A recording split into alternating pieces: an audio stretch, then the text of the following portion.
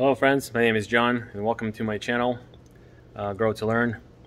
It's a place where you grow to learn, and or at least learn by growing and gain wisdom. That's about the only way to gain wisdom, is by experience, and what we're doing is experimenting and gaining wisdom by that. I wanted to show you something. Here, turn the camera on. Had a bunch of old gutters off of a shop building and kept them for a while, and this is what I repurposed them for. It's made planters all around the greenhouse.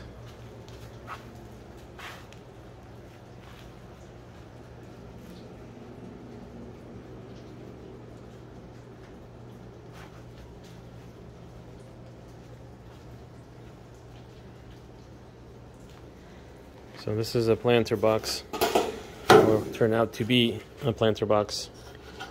It's a old gutter that's been cut into sections in desired length. These are just under 4 feet, I think like 47.5, just so they're working out to fit where they're fitting. But they're all the same. That way there's no confusion, except for the obvious small sections out there on top. But other than that, they're all the same, so you can mix and match and not worry about where they went. And the idea of not using the entire length of a gutter is that you can actually take this planter out if you needed to deal with it. It's very easily removable. So these are just end caps out of a fence board. They do split. It's only 5/8. They were wet before, so the screw went in there. But now they've dried, they've cracked, but they still hold very well, and they stack up against each other, so they hold that way. And technically should have holes here anyway, or somewhere on the gutter to drain the extra water. That way you don't get root rot. And yeah, so that's a 5/8 fence board. Just set up a chop saw and cut a bunch of these. It actually goes very, very quick. If you have a template, just cut one angle, one part at a time. So if you're cutting them all to length, cut them all to length, then cut this angle, cut all this angle. So it goes really quick.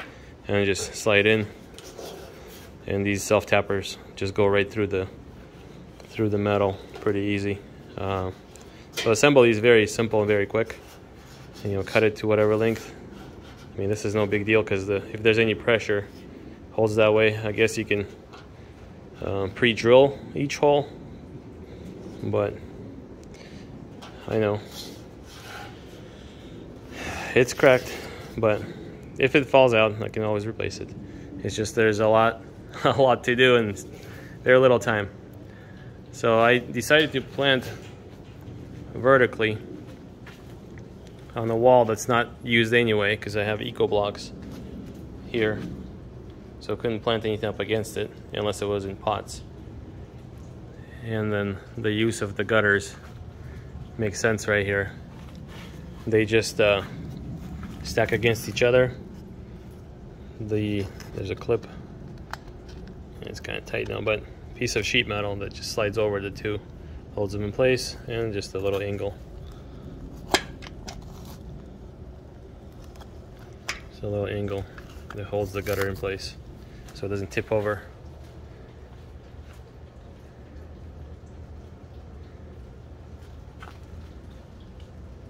And I'm not sure which varieties I have, but I have about 5 different varieties over time.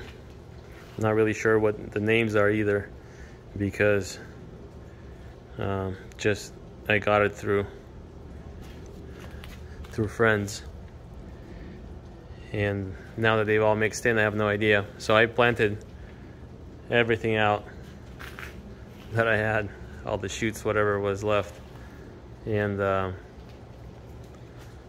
just gonna try out and see which ones I want to keep. If I don't like it right away, I'll just pull it out, get rid of it, and just only leave the ones I want. I have a sprinkler or watering system here that I just need to hook up to and just create a little drip line on each row where it's automatic, and then any extra water would just leak out the ends of them. The water would just seep out right at the end. It's actually kind of easy to know if it's dried out just by looking at it, because the wood is wet at the bottom. That tells you that, you know, there's still moisture there. If it's bone dry, then you know that there's no moisture in the soil. But in general, it should work. You know, everything's just gonna hang off, you know, up to this, you know, gutter here, and then the next one next to that one, and so on. But we'll find out, you know, what we need to change. That's the beauty about it, you know, just grow and see, adjust, you know, in between. That's the fun of it.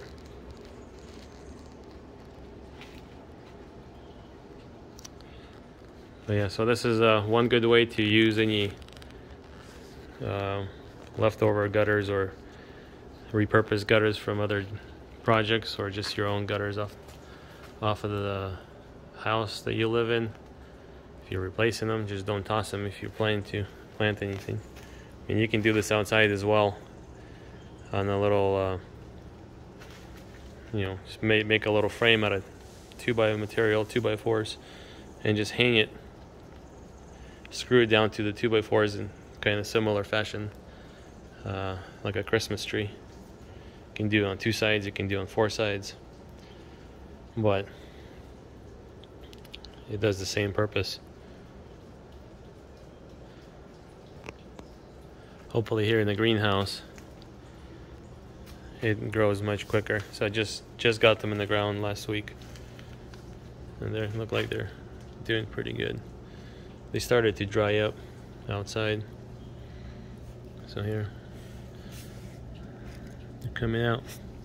It was a really dry one there, and it's making it recover pretty good. So we'll yet to see how this does a little bit later. We'll show more progress. But you can use tubing.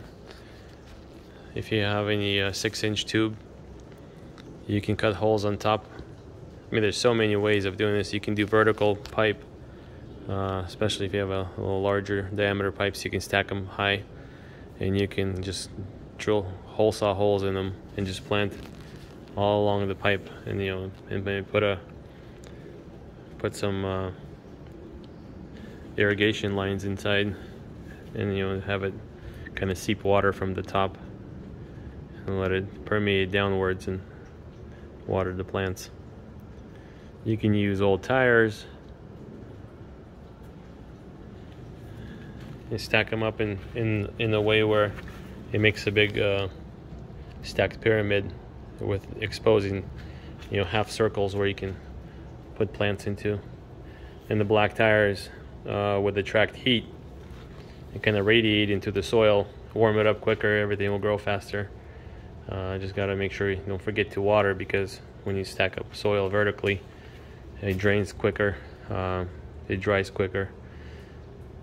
So you need to do a lot more watering, or maybe use like perlite or vermiculite in your soil to something to basically hold moisture, retain it.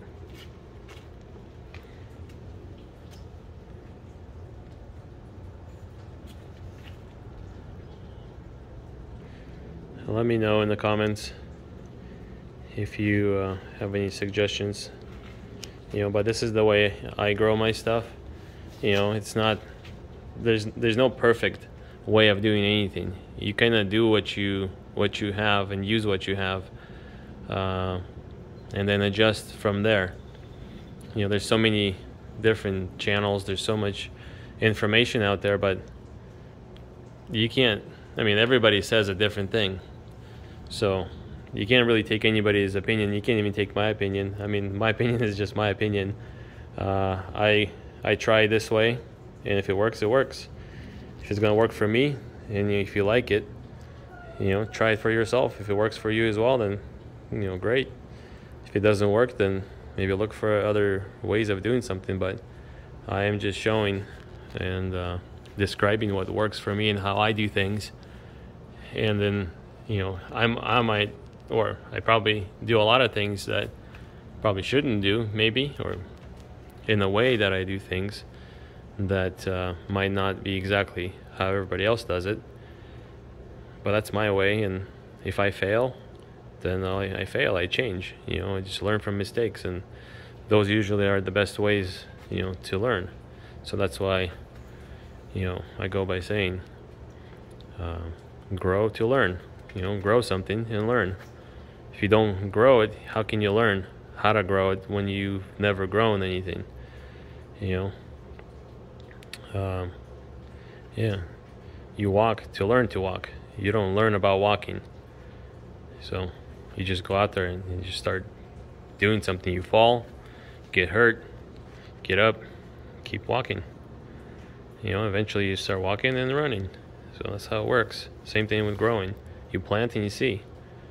You know, if somebody gives you advice, you can take it, but just because it worked for them or that's what they did, it might not work for you. I mean, you might have other situations or circumstances, and, you know, just that's how life is. Experiment. You know, you can't always, maybe in a perfect world you can replicate the exact outcome by doing something, but, you know, in growing there's so many factors involved with nature besides what you do. You only do what you can, and, you know, and then nature does the rest. I mean, the only things you can do exact is in the lab, you know, where the environment is completely controlled. So here we just experiment, you know, and then change as needed. There's no, I mean, there are clear wrong ways to do something. You know, you can't plant upside down, clearly, right? That's a wrong way. But you can plant and observe what it does. You know, there's advice from some people. You can try using the advice. Hopefully, you know, it's good advice. But if you can see in reality what somebody does, and if it works for them and it works for you, then that's what you do. So try it and see what happens. You know, my name is John, and then one more video, I'm here with you, showing you a few things that I'm doing. For other videos, you can go to my channel and see if something that you're interested in, or if you're doing, you know, check it out, and if there's anything useful for yourself, use it. If not, leave comments and we'll go from there. My name is John. Grow and learn. See you on the next video.